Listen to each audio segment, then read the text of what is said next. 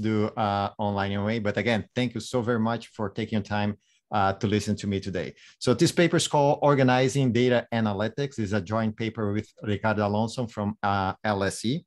And this slide I got from the Wall Street Journal this morning. So it's still September 7th for me. So this morning, Wall Street Journal was talking about the trial of Elizabeth Holmes, who was the former CEO of Theranos. So if you're not familiar with the case, Theranos was a pharmaceutical company startup, and they were accused of saying that the product was really great and was doing all those lab tests with one drop of blood. And it turns out that it was all a lie, that they were saying that they were testing the product and the product was working perfectly, and it was not. It was just false information. And they got a bunch of investors to put money in the company, and the company was worth nothing because they didn't have the product at the end of the day. So the trial is going on right now. It is on the media, this tampering with information. Another example that we got from COVID, because it's everything about COVID now, is data from Iran. So the yellow line is what the government in Iran was telling the number of COVID death war in the country.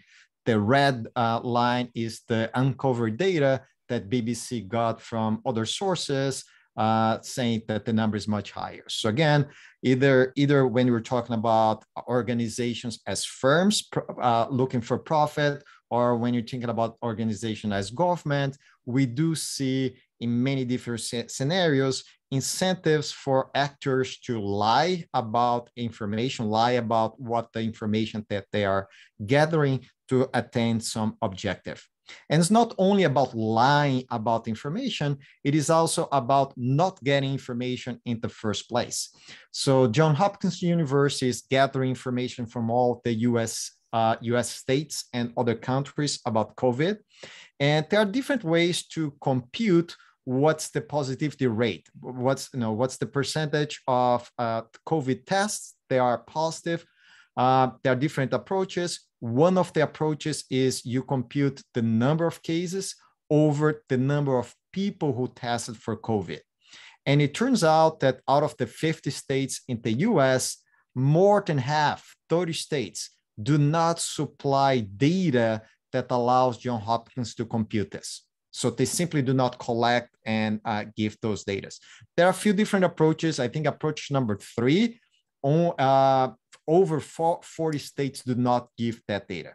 Okay, so the states simply say, I'm not collecting and I'm not giving out the data for the decision makers, who are other politicians or even us that are deciding whether or not I should come to USC. I would like to have that data. I just don't have that data because that's not provided by them.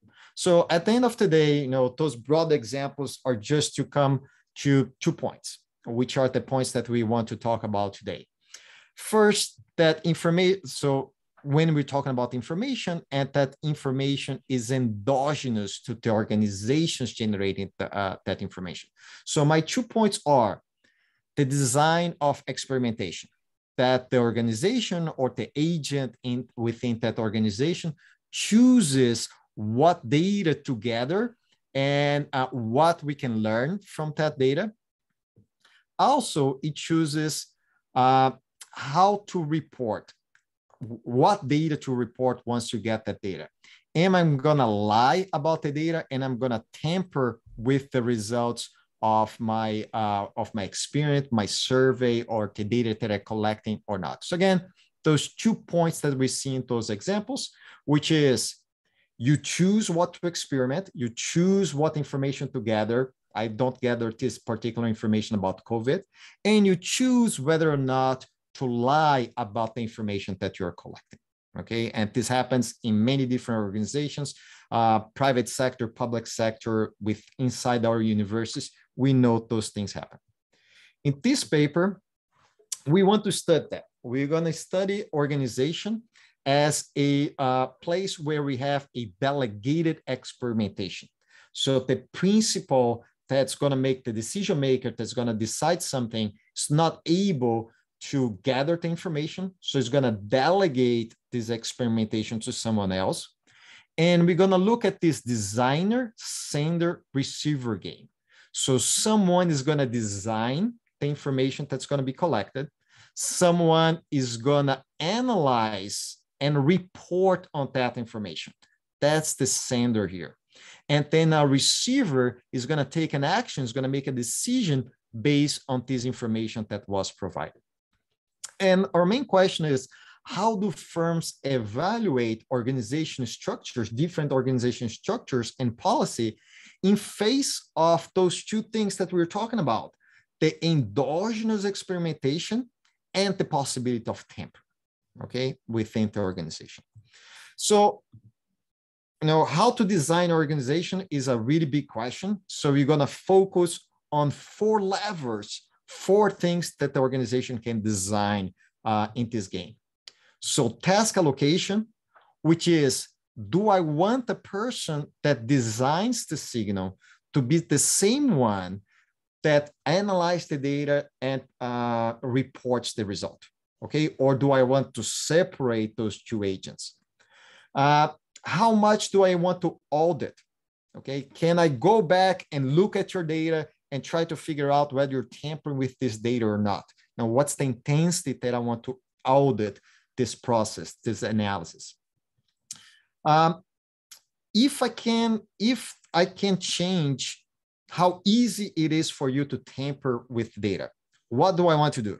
Do I want to make it easier? Do I want to make it harder? What are the trade-offs when I change your ability to tamper with the data? And finally, what can I do if the decision maker has discretion, in particular, if the decision maker can commit to not take certain actions? How can I improve my organization using this extra lever? So we're going to talk about those 4 levers. I'm going to mostly focus on levers 1 and 2 in the organization. And then at the end, if I have time,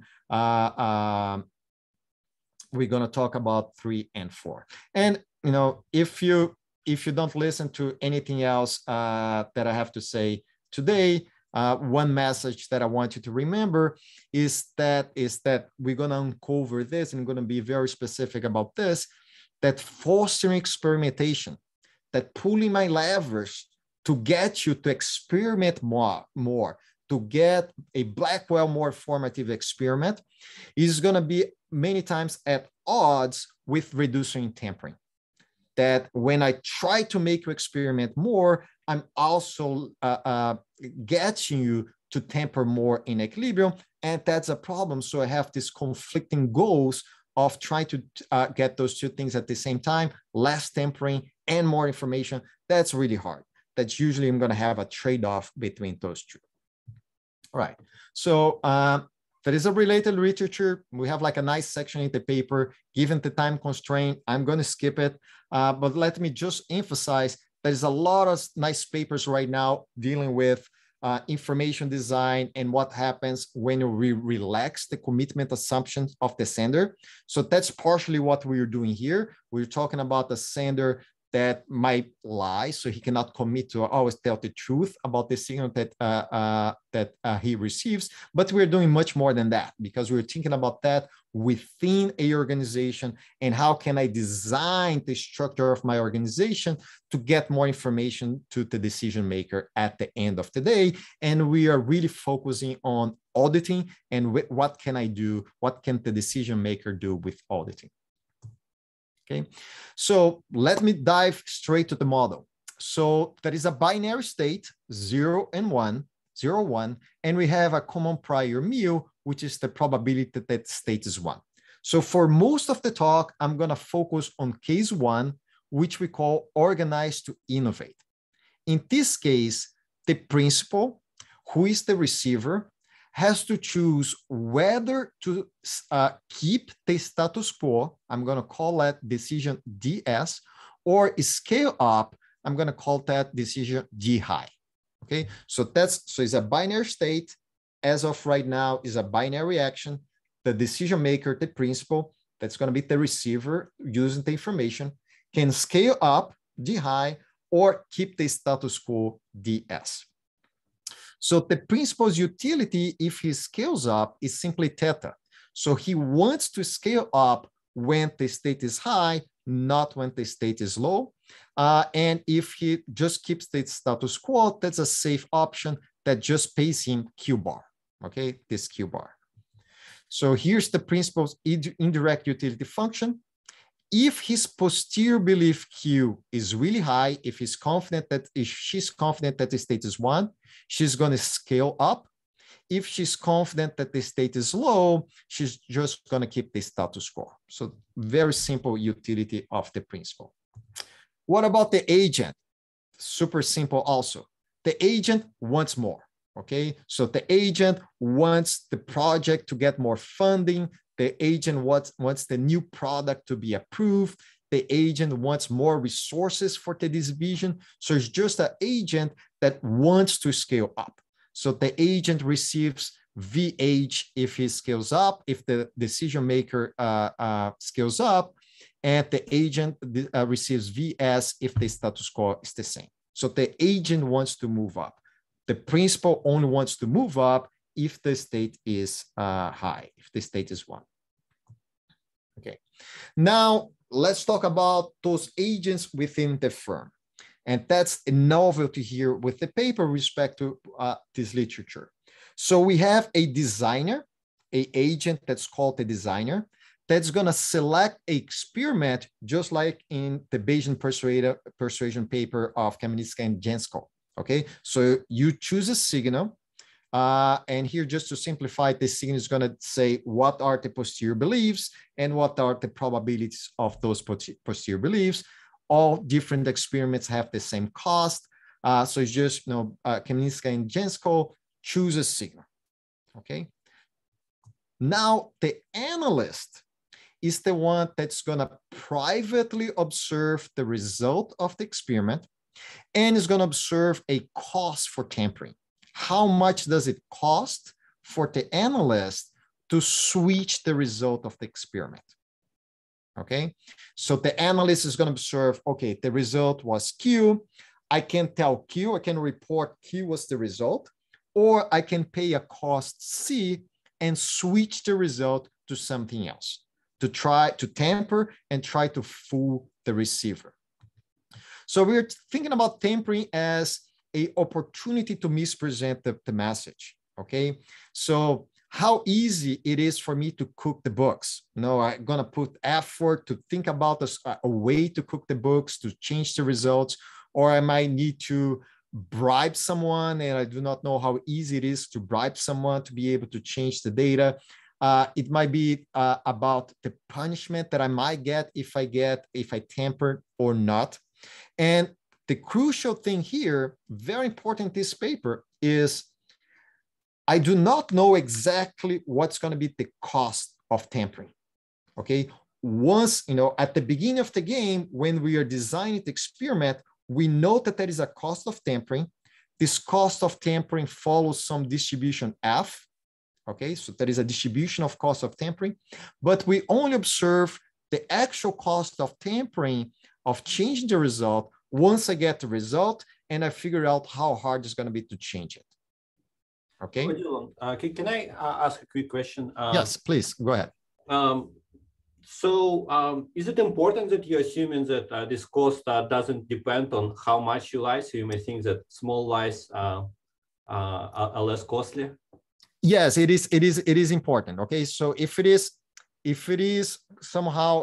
has some relationship with the size of the lies and everything, we do not know how to solve the general case.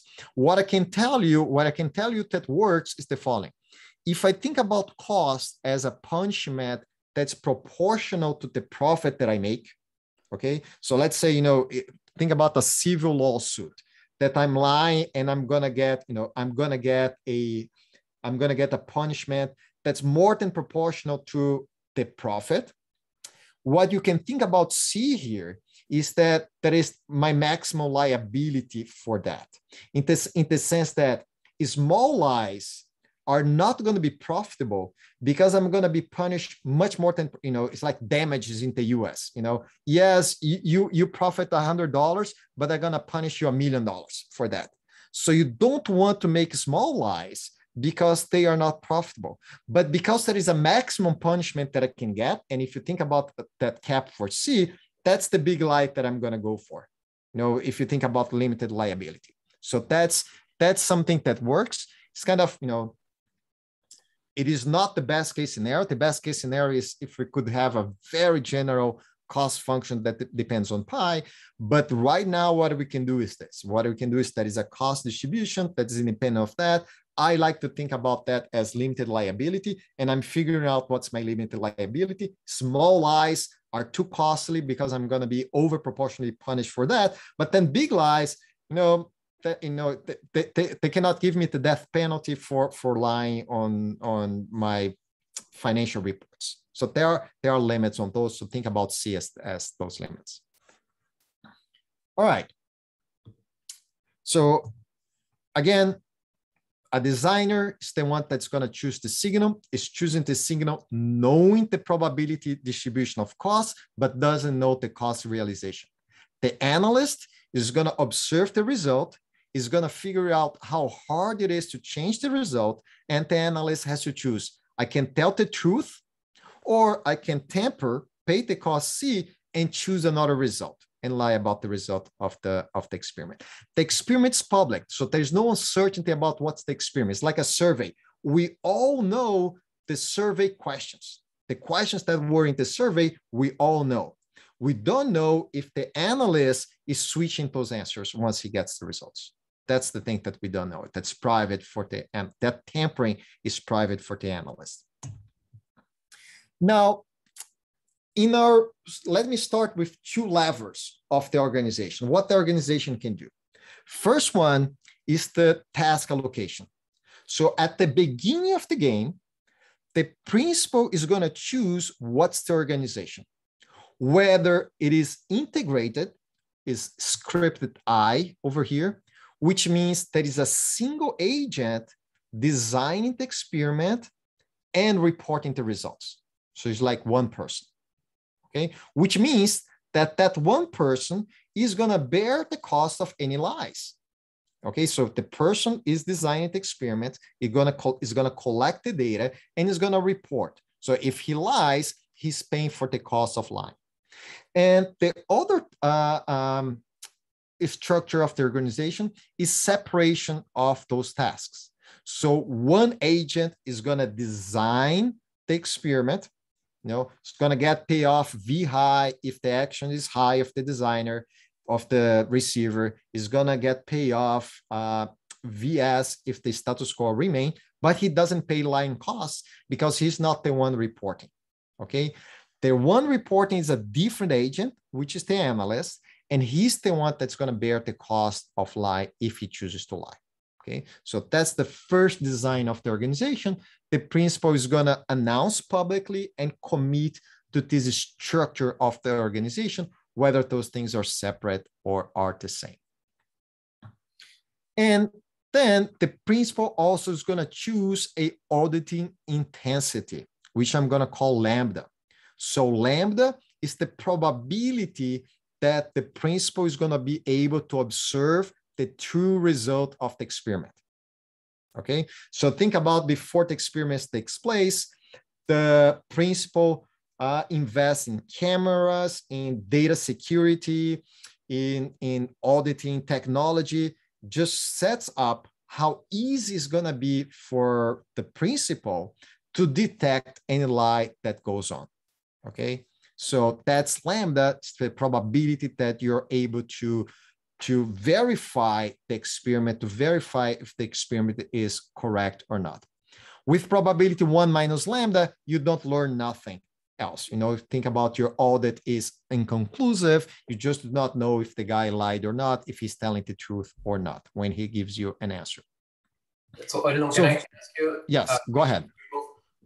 So the principal can take both decisions, so at the same time, meaning he designs both how the tasks are going to be allocated and in addition, the auditing technology?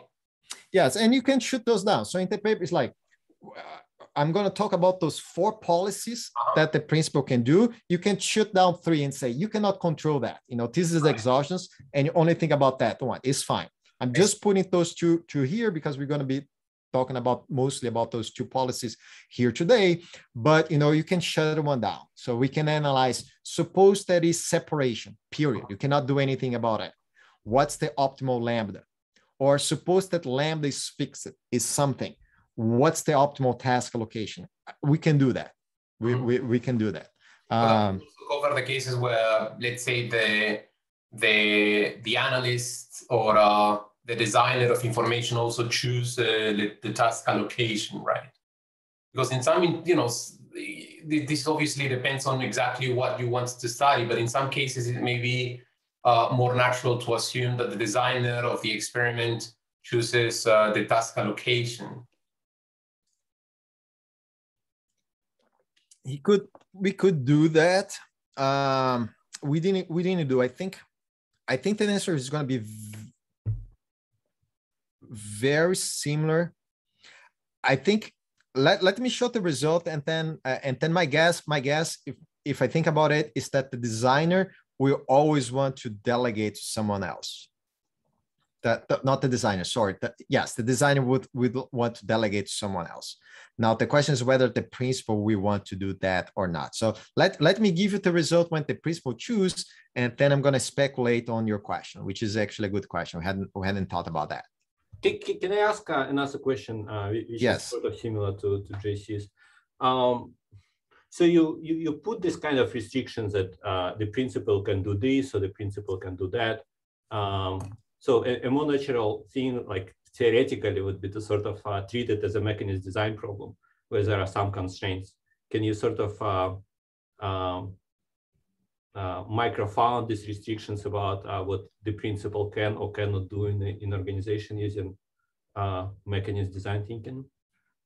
Yeah. So one thing is like we're like, there's not going to be site transfers here also, which is, you know, other thing that you could think about.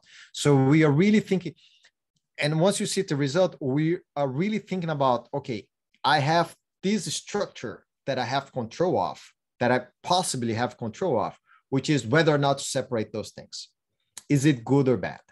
Now, if I start to add other things, like maybe I can place a bet on it, or, you know, I can give you a site transfer, site payment for other things, becomes more problematic. Even here, it's like the principal might want to pay directly to the agent for a more informative signal if I can have that transfer. So here's really when I cannot have that transfer, I cannot pay you more directly by you giving a more informative signal. Can I do something else by organize the structure of the firm?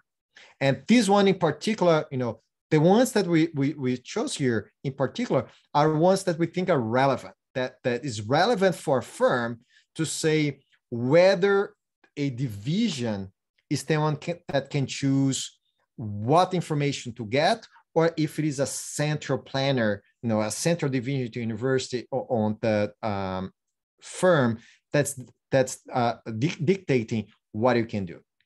Like, for example, can I, you know, talking about universities, does your department chooses who's going to be the letter writers, or does a committee in the college, you know, in the upper division chooses who is going to be the letter writers, or chooses which questions should be for a letter writers for tenure case? Okay.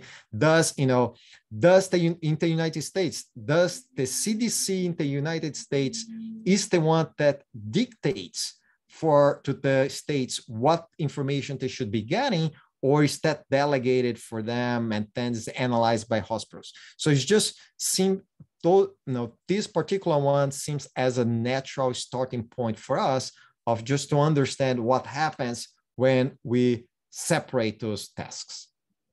Okay, without the more general mechanism design and, you know, and other policies that I could have here. So which I do not know how much we can get extra, you know, how close to the principal's first best we can get. I do not know.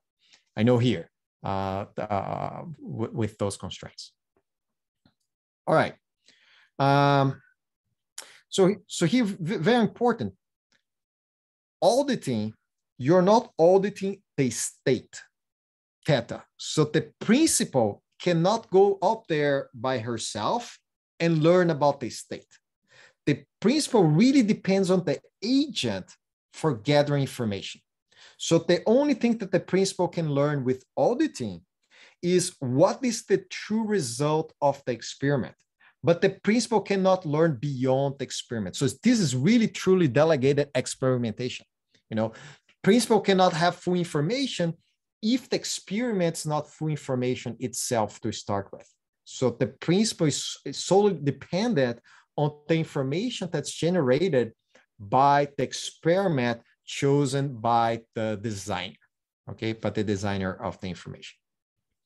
So we're going to look at a PBE. That's a PBE for any subgames once the principal chooses the task allocation and the auditing, and we go down to the game 3 is a PBE for every subgame. All right, so just a recap on the timing. We start the game where the principal selects the allocation, either separation or integrated, and what's the auditing intensity lambda. Then a designer is going to choose the experiment, knowing what's the lambda and what's the task allocation. Then the analyst, which is the same person if it is integrated or is a different person if it is separated, is going to privately observe the result of the experiment and is going to observe the tampering costs. And is going to decide what's the message to send. Can be a truthful message, so there is no tampering, or the analyst can pay the tampering cost and send a lie, okay, send a wrong message. Principal is going to observe the report, and with probability 1 minus lambda, the audit's going to be inconclusive, so you learn nothing. You learned that the audit is inconclusive, you observe the message from the analyst, and that's it. You have to update your beliefs according to that. Or with probability lambda, the principal is able to actually audit the experiment. He learns what's the data that's generating the experiment and learn what's the true outcome. Okay, what's the outcome that was really the outcome of that experiment. Finally, the principal chooses the action D, which is scale up or status quo here. Okay, so let's just take a quick look at this part of the subgame where the analyst is choosing a message, okay? So let's just for the sake of argument, let's suppose that the designer selects an experiment with 3 possible realizations, Q1, Q2, and Q3. So those are the possible results of the experiment. So Q3 would indicate scale up, Q1 and Q2 would indicate the status quo. What is the message that the analyst is gonna send? So if the analyst observes the result Q1, with some probability, this analyst is going to lie and is going to tell that the result is Q3. And with some probability, he's going to tell the truth. So basically, if the tampering cost is low enough, he's going to lie with probability rho 1. He's going to lie that the result is Q3. And with probability 1 minus rho 1, he's going to tell the truth that the result is Q1. Similar to Q2, if the result is Q2, he's going to lie with some probability rho 2. He's going to tell the truth with some probability 1 minus rho 2. And whenever he sees result Q3, he's going to tell the truth. Okay, so there's going to be an equilibrium of this subgame. Of course, the principal needs to discount. When the principal observes a message Q3, the principal needs to discount and update his belief to some Q3 hat, which depends on those line probabilities, just using Bayesian updating. Okay. If the principal is able to successfully audit the experiment, now the principal is able to unpack Q3 to, hey, the guy is telling the truth, or no, he's lying. and you learn the truth, and then you get to your beliefs, and then you take the actions. So it is important here for at Q1, there is a benefit from lying. The sender only gains from lying with probability 1 minus lambda, which is the probability that the audit is unsuccessful. How much do you gain? You gain the difference between what the sender is doing here and what the sender does when the truth, which is Q1. Okay. Notice that at this point, the sender is just indifferent. The sender is just indifferent between scaling up and the status quo. So it is important to take into account what is the probability that, given that the sender is indifferent, what is the probability that the sender actually scales up, given his indifference? Okay. Now, this C bar is exactly the cost where the sender is just indifferent between lying or not. So if the cost is higher than C bar, it's too costly, you don't lie, you tell the truth. If the cost is lower, you lie. Okay, it's worthwhile to lie. And this C bar, this cutoff C bar, gives us the probability of lying, because you lie with a probability, which is just what's the probability that C is below C bar. Okay, so you have this subgame, and you have to compute all those probabilities, the probability of this guy lying, the probability of this guy lying, the probability of the receiver taking the higher action, and you have to choose those probabilities such that, you know, the equilibrium closes, that we have a PBE here. Good news, we really will not be worrying about more complicated signals, because we can just look at what we call status quo experiments. Okay, so a status quo experiment is going to be a binary experiment that either is going to drive us from 0 to 0, let's say it is the bad state, or is going to drive us to some Q over here. And given this status quo experiment, the sender is going to mix with a probability that's consistent with my belief be discounted here. So I don't have to worry. I really don't, on this case, I don't have to worry about multiple signal realizations. I really need to only worry about the classes of binary signal experimentations that are at 0 and at some point here on the red dot. Okay, so that's the first result of today, that fixes subgame with lambda and some task allocation. There is always an equilibrium where the designer chooses a status quo experiment, a robust status quo experiment. And if in some equilibrium the designer gets V, he also gets V choosing the optimal status quo experiment. Okay, so really within this this case number 1, we can just look at those status quo experiments, binary experiment. Just a clarification question. I'm assuming that the detail of the experiment itself depends on whether the task is integrated or not, right? So that's what we're gonna do now. Yes, so it's like I only need to worry about those simple experiments right now, but of course the lambda matters and the allocation of tasks matter, and that's going to be the main result result now, which is task separation, separating those guys, and relaxing the audit, not auditing with probability 1. Those things are going to lead to Blackwell more informative experiments. Okay, so proposition.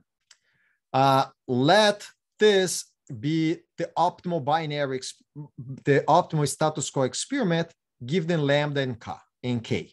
Okay, so given lambda that was established at the beginning of the game, and given k, whatever k was established at the beginning of the game, what do we have? We have that separation gives you this higher belief that's weakly higher than the highest belief with integration. which means that's Blackwell more informative, okay? Because this guy is moving to the right. This guy, sorry. This guy is staying the same, is at 0. This guy is moving up. So we have a Blackwell more informative experiment. So separating those tasks leads to a Blackwell more informative experiment. And it's very intuitive. If I, the agent, and am the one designing and running the experiment, I'm worried about line cost, okay?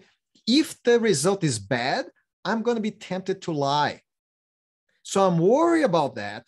So what do? I get a less informative experiment in the first place, which reduces the probability that I'm going to lie. Okay, that's it. So I'm saying it's like me with ice cream. I have no self-control with ice cream at home. I just gonna eat the whole ice cream. So I don't buy the ice cream in the first place because I know if it is there, I'm gonna get it. So the same thing here. The designer, if he's the one doing the analysis, he's worried about the line cost because he's gonna pay the line cost and he knows that he's gonna lie with some probability. If the result is bad, if his cost is low enough, he's going to lie and he's going to pay the cost. So he doesn't want to do that. So what he does, he chooses a slightly weakly less informative experiment in order to save on his line cost. So the principal can get weakly more informative experiment by separating those tasks. Okay. Now the designer is not the one paying the line cost, it's someone else's problem. So designer is more willing to get a more informative signal. Result number 2, fixed K. This Q here is non-increasing in lambda. So if I increase my audit intensity, I do not get a more informative signal. Okay, I do not get that. So think about it. It's the shadow of doubt. If I do not audit you with a high probability, with probability 1, whenever you tell me the result is good, I'm going to take it with a grain of salt. I'm going to discount it. And because the principal is discounting it, now the designer is worried. It's like he's discounting that. Let me get a weekly more informative signal in order for the principal to not discount as much as we get that. Okay, so that's the incentive. That's the incentive here. Think about it. If lambda is 1, that's full commitment for the designer. He's not going to lie. There's no reason to lie because a lie is going to always be caught. If a lie is always caught, you give the minimum amount of information. You know, you put Q at Q high because you are 100% trustworthy. If audit is 100%, you're 100% trustworthy. You never lie. There's no point in lying. You're going to get caught. Okay, so that's the idea, that the principle here, by relaxing lambda, by reducing all that, you know, I can get a weakly increasing experiment here exactly because of this shadow of the doubt, the grain of salt. So notice the trade-off that I have here.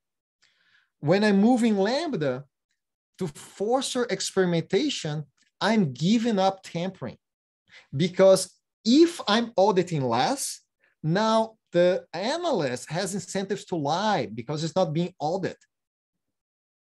So it is hard. I cannot get, by moving lambda, by increasing lambda, the analyst tampers less, but also the signal is less informative. That's the trade-off here. You know, if you are 100% trustworthy, no lies, no tampering, minimum amount of information. Okay, and that's, you know, that's the important trade-off that we're trying to emphasize here. So the principle can eliminate tampering by perfectly auditing, but if you're perfectly auditing, you're going to get the minimum amount of information, very little information from the designer. So this imperfect audit is that allows the decision maker to say, I do not know if you're telling the truth. Therefore, it is credible that I will take your good signal as a grain of salt, and I'm not gonna just rub stamp what you're saying. Then I'm gonna discount, and maybe with some probability, I'm not gonna prove it. So those are the important trade-off and incentives going on here. Questions before I move on? All right. Now, let me two quick definitions. We're gonna say that the designer is responsive to Lambda auditing if he gives a more informative experiment when audit is Lambda than when audit is 1. Okay, so we are moving from Lambda 1 to some Lambda. We say that it is responsive to Lambda if by auditing less to Lambda, the designer is going to give a more informative signal. Okay, and we say that the designer is responsive if such Lambda exists. Okay, if there is a Lambda, if there is some Lambda less than 1 that gets the designer to choose a more informative signal than what he chooses when Lambda is 1, we call it responsive. So, proposition, the principal weakly prefers to separate tasks. Okay, and that's the intuition from before. Separating tasks gets you to give me that more informative, weakly more informative signal. So that principal weakly prefers to separate tasks. And the principal prefers a imperfect Lambda. So the optimal Lambda is going to be less than 1 in every equilibrium, if and only if the designer is responsive to audit. Okay, so if the designer actually changes his to a more informative signal for some Lambda that's less than 1, then the optimal Lambda is going to be less than 1. In particular, a sufficient condition for this is that f of 0 being greater than 0. So if f of 0, if the PDF at 0 is greater than 0, so we are assuming things are absolutely continuous here, that's enough mass, basically says there is enough probability, there is this probability that the cost is going to be really small and the guy is going to lie. And this creates the grain of salt that induces the designer to be responsive because the receiver is going to discount. Okay, so whenever there is some probability that the cost is going to be really close to 0, Lambda, optimal Lambda is not 1. Okay, so let me stop here for a second because that's one of the main messages that we want you guys to take home.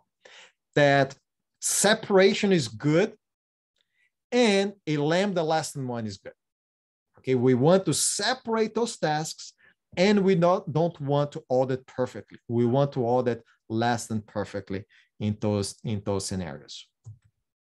Okay. Again, questions? All right, so those were the two main levers that I wanted to talk about, okay? Main lever 1 was separation. We want to separate. And main lever 2 is auditing. We don't want to audit perfectly. We want less than perfect auditing. Now just here, clarification question about the intuition yes. for the last part. So if you perfect auditless, then you sort of get no rents because the exactly is the most uninformative experiment. Yes. And if you audit, then with some probability you actually audit, and then you get some benefit because the agent chooses not perfectly uninformative experiment. Exactly. So my rent's coming from this. My rent's coming from this. When I audit, and it turns out that the result is really Q, I'm gaining this because I'm approving and I know that it's better. That's the rent that I'm giving. Whenever I approve and I wasn't able to audit, now I'm just indifferent. I don't gain anything. And that's the thing with the Lambda. By increasing Lambda, I audit more, so I get this rent more often. But then the rent is smaller because if Lambda is higher, Q is smaller. So that's like that's the race. It's like I want to audit a lot because when I audit and I know that it's good, that's when I get the rent. But if I audit a lot, my rent's gonna be really small because that Q is moving to Q bar. That's the thing here. Thanks. That's super helpful. All right. Now let me go to lever number 3. So we have 30 minutes. I think I can give you some idea of the other 2 levers. So the other lever here is, what if the firm can somehow changes the cost distribution? Okay, I can make it easier, or I can make it harder for you to tamper with the information. So you can think about different ways about this. Is like, what's the level of security that I put on my data system? Am I using blockchain to keep everything here so you cannot tamper with the information whatsoever? Do I have security guards and how on the data center? How many cards do you need to swipe to get to the data, so on and so forth. So think about what happens if I can change that cost distribution. Okay, so it turns out there are many optimal cost distributions. So let me look at a particular cost distribution that's optimal. And at the same time, it reduces the line cost, because line cost is just a social waste. So we want to minimize that line cost that happen when you actually lie.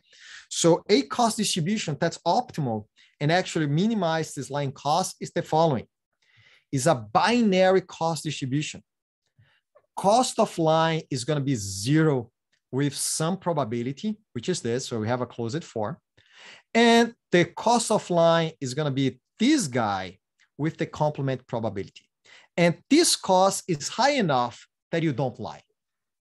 So basically, a optimal distribution of costs is either is 0 cost for you to lie, or is prohibitively costly for you to lie. And those things happen with some probability. Okay. My optimal auditing together, I'm pulling all the levers now. My optimal auditing intensity is this, which is not 1 again. It's not 1. I actually don't care what's the allocation here. With this distribution, I do not care what's the allocation. And with this, we get full experimentation. So with this cost distribution, we get full experimentation.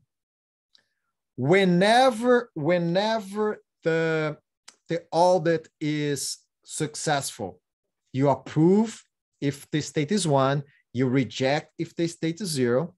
Whenever the analyst tells me it is good, but I cannot audit, I just rubber stamp. It is approved. So in equilibrium, things that are not audited just get rubber stamp, just get approved with probability 1.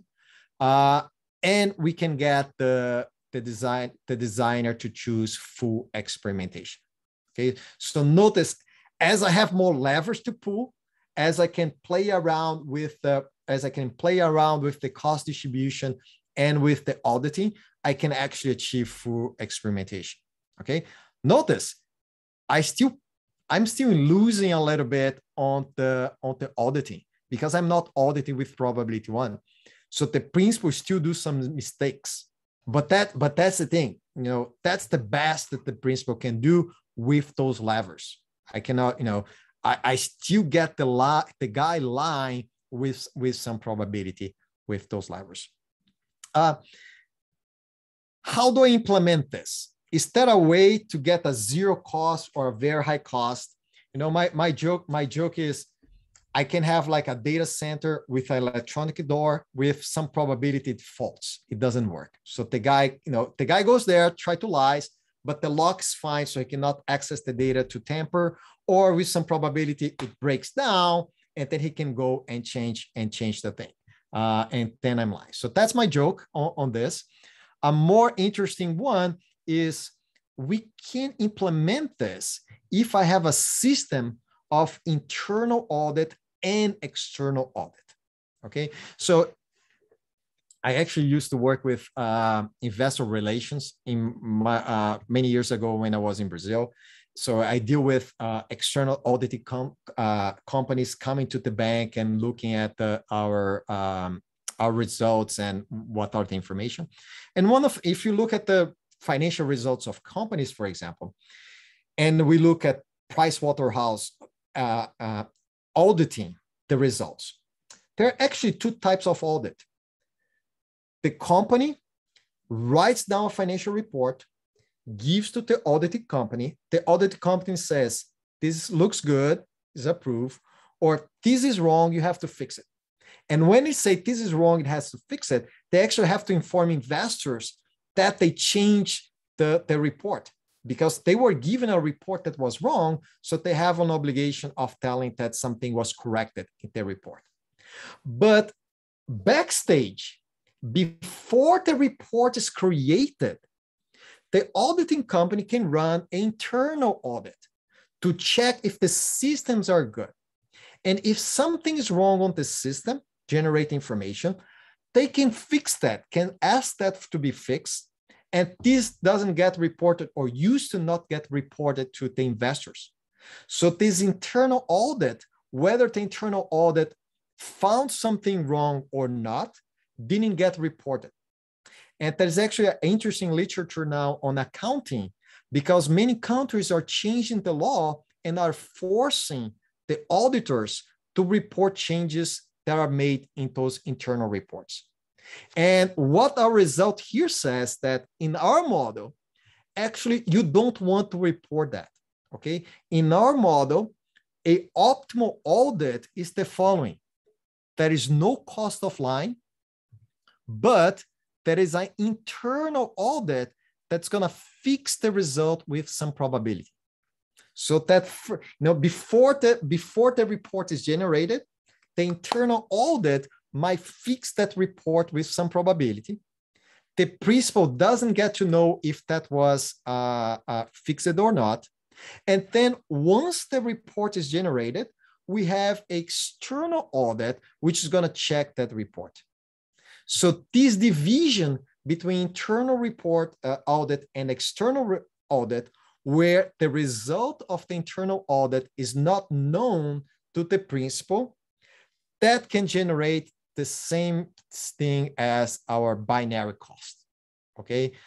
So this decoupling. And I think, this is interesting because there is this debate in the accounting literature, whether or not the internal report should be public information or not. Those internal audits should be public information or not.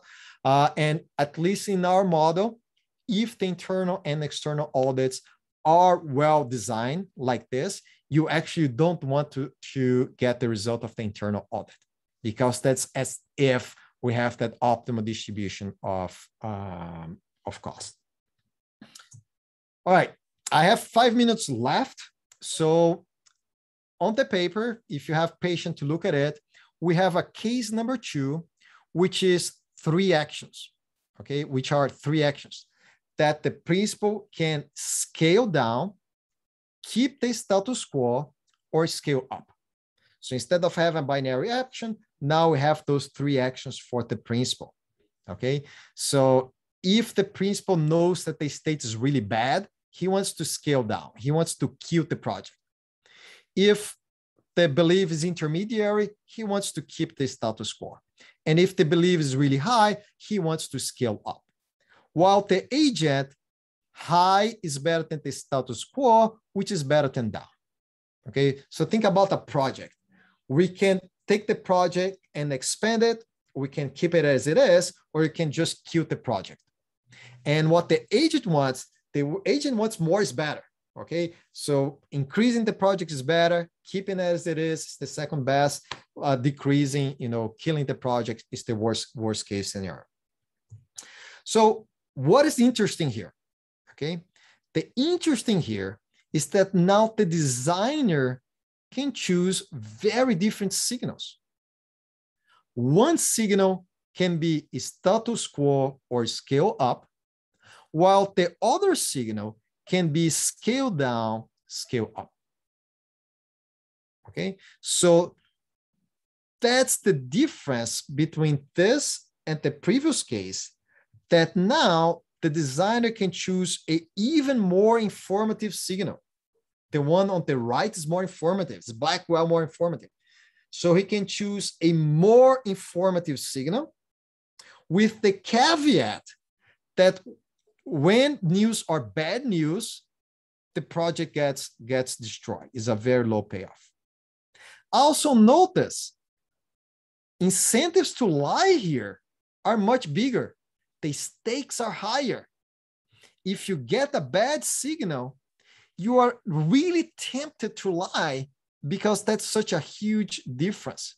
While here, temptation to lie is not so big, okay? So now there is a worry about adverse switch, that if I separate tasks or if I decrease auditing, the designer might change from this to this, which is bad. So we have to take that into account. So we basically say we give conditions such that separate tasks are still better and lambda is less than 1 are still better. At the end of the day, do you know what the principal would like to do? Take one arm out of the question. The principal would like to take the status quo out of question. If the principal can commit to not give the status quo, then he gets more information from the designer. So that's my last lever.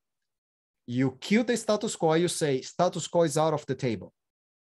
Okay, we cannot take status quo, is up or down decision. Together with separation and together with imperfect audit. That's where the sender wants to do. He wants to get rid of that status quo because that status quo is making it harder for the principal. Sorry, the principal wants to get rid of this because it's making it harder for the principal to get information.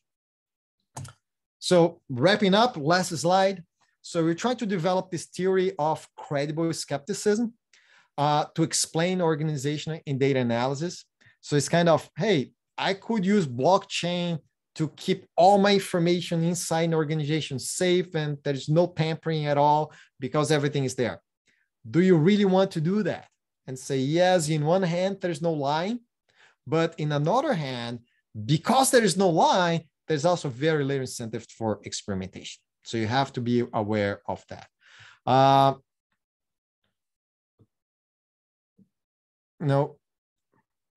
This idea of the principal wants to many times separate those tasks and have a imperfect auditing. And also, like personally, I thought it was very interesting, this idea of internal and external audit, that it is good here to have this internal audit where I do not know the result of the internal audit. I only know the result of the external audit. And 8 o'clock, so that's it. Thank you very much all for your time. Thank you very much. So this is perfect timing. Now I'm gonna stop recording and then we can have informal discussion.